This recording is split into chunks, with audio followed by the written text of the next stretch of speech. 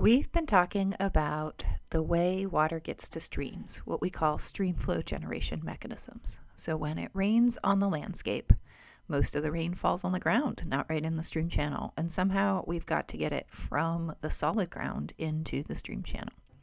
In this video, we are going to talk about saturation overland flow.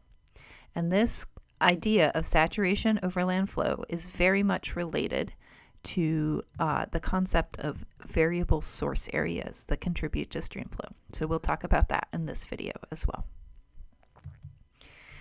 In the simplest terms, saturation overland flow is what you get when you have prolonged rainfall or snowmelt that brings the water table up to the land surface. And when it's saturated all the way up to the land surface, then the only place for water to go is over the land, downslope, and eventually to the stream. So that's the nuts and bolts of saturation overland flow. So let's look at it in cartoon form.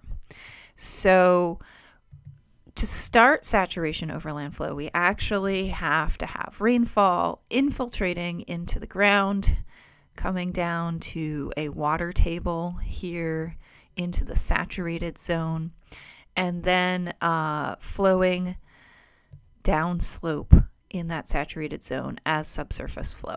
Now this can be subsurface storm flow that I talked about in a previous video, which I hope you've watched, or it can be sort of your general all-purpose regional water table and groundwater flow. But in any case, we have a water table here developing during the storm, and as more rain falls and infiltrates and percolates downwards, that water table is raised up so that eventually that water table starts to intersect the surface. And instead of getting your subsurface flow going directly into the stream, it emerges onto the ground, onto the saturated ground, and then proceeds overland. So this red arrow here is really our saturation overland flow in this diagram. And since this is water that has fallen from the sky, infiltrated, percolated, moved through the subsurface, and is now returning to the surface to be saturation overland flow, we call this flow return flow. The other thing that happens is that if you've got return flow going on, you've got saturation overland flow going on, and it's still raining, any rain that falls on that saturated area can't infiltrate, and so it becomes a direct runoff into the stream via overland flow.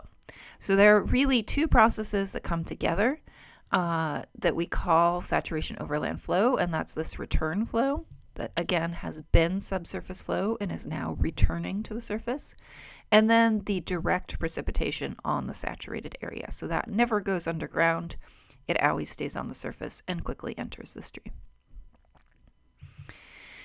So I want to thank Todd Walter for some great animations here that describe this process. So in the simplest view, we have a water table below the land surface. Again, tend to have a higher elevation of the water table in upslope areas and a lower elevation as you get down into the valley and the stream. So the precipitation is falling and it's infiltrating, and as precipitation continues, that water table rises, it intersects the land surface, and it's this area here now that is the saturated area and where we have saturated overland flow occurring. In that past diagram, I didn't have any contrasts in the subsurface, but in this cartoon, we've illustrated an area where there might be a contact. This could be bedrock, or this could be some sort of low permeability zone within the soil. So this is the classic setup for subsurface storm flow. Again, it starts with precipitation falling on the land surface, infiltrating, and then moving downslope. As the rainstorm continues, this saturated wedge builds up and up and up until it intersects the land surface. And here, again, we have this zone of saturation overland flow. Note that it looks pretty much the same as the previous set of animations, and in both cases we're seeing the saturation and the saturated area reaching the land surface at the base of the hill slope, so relatively close to the stream channel. So any place where the water table is going to intersect the land surface, the base of the hill slope, or a place where lots of water is coming in all into the same location, like a hill slope hollow. These are the places where we see saturation overland flow. The longer the storm continues, the size of the saturated area increases, and then as precipitation ceases, saturation overland flow can continue for some time, but decreases as that saturated wedge drains and eventually drops back below the land surface. All right, and so eventually we're back to just that subsurface stormflow or interflow slowly draining the hill slope.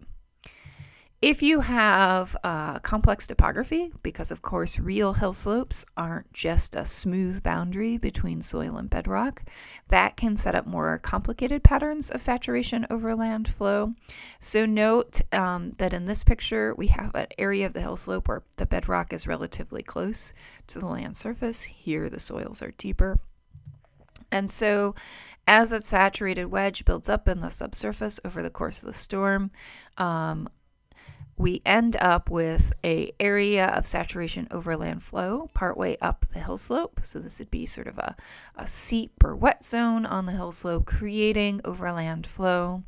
Now it's saturated here, but down here it's not. So that overland flow may ultimately re-infiltrate here, and then potentially emerge again downslope. So we can get sort of a loop-de-loop here where we might have water that has fallen on the landscape here, infiltrated, been subsurface storm flow, emerged as return flow, re-infiltrated, and re-emerged as return flow. But again, any precipitation that falls on these saturated zones will be directly conveyed along the surface without ever infiltrating at all. So we have these two different processes mixing it up in saturation overland flow. And again, after the storm ends, the water table will decline as it drains and our saturated areas disappear, and then our subsurface storm flow peters out.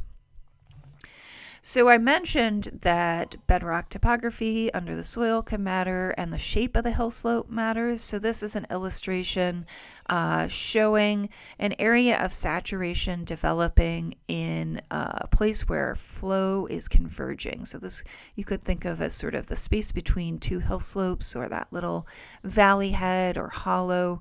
And notice that it's also more saturated by this stream channel here.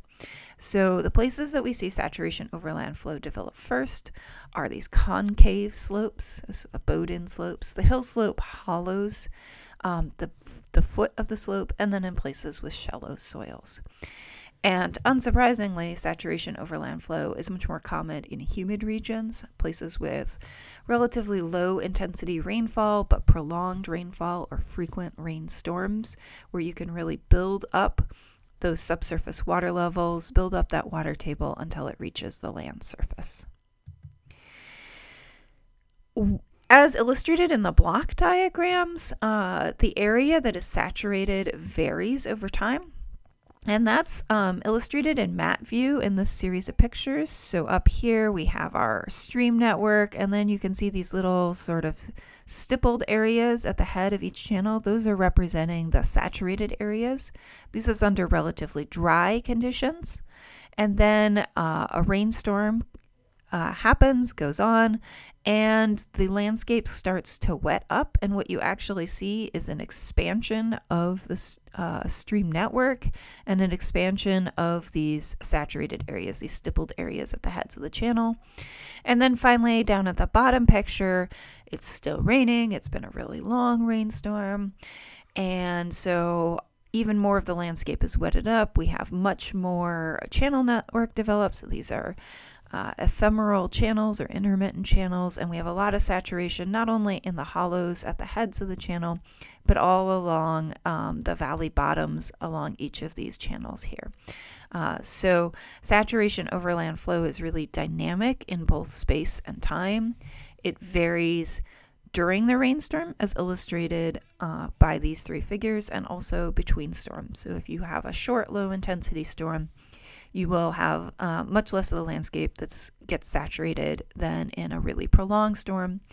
Or if you have really dry conditions before the storm, you will have less saturation overland flow than if you have storm after storm after storm, where the landscape's really not drying out between those rainstorms.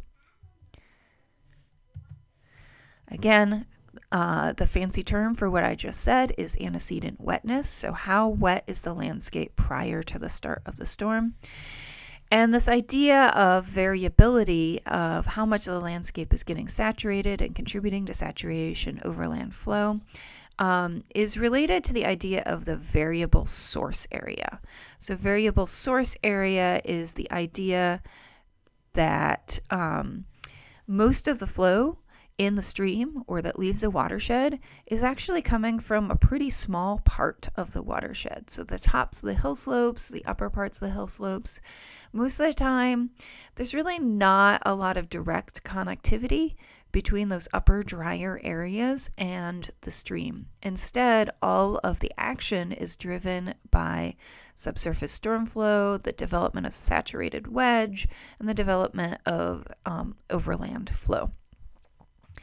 And so it's a variable source area because the places where those things are happening, the saturated wedge and the saturation and infiltration excess overland flow, all of that is varying between storms, over the course of the storm, and in terms of their relative importance through the storm and between storms. So we think of our watershed as the source of the stream, but really it's hot spots within the watershed that vary in space and time that are contributing the flow to the stream. And that's what this variable source area concept is talking about. And these variable source areas can include saturation overland flow. They can also include infiltration excess or Hortonian overland flow where that happens, as well as fast subsurface storm flow. So we can have variable source areas that are not saturated, but are generating stream flow in other methods. This idea of the variable source area concept came out of work in the Southern Appalachians in the 1960s by Hewlett and Hibbert. This is how they illustrated it in one of their classic papers.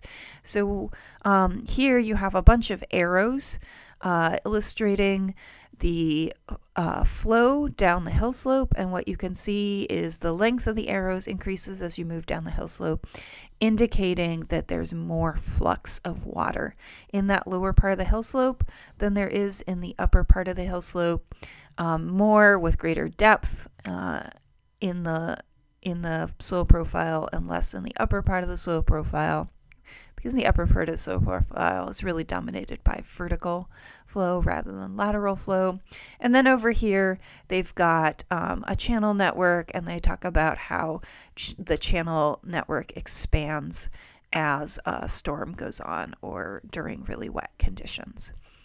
This idea of the variable source area concept doesn't specifically invoke saturation overland flow. That was developed in 1970 by Dunn and Black, working up here in Vermont at the Sleepers River watershed. So just like the work on subsurface storm flow often involves making lots of measurements in the subsurface and maybe even trenching a hill slope, that's what Dunn and Black were able to do in their study area.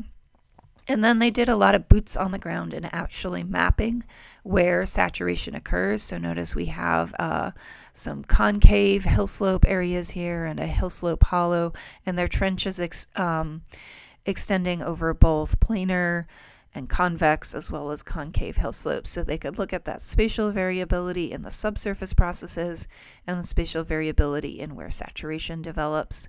And what they see in the Sleepers River watershed and in many watersheds is it's these longer rainstorms, rainstorms under wet conditions, and snowmelt as illustrated here. So this is a photo of actual saturation overland flow happening in the Sleepers River watershed in Vermont, where this idea was first conceptualized.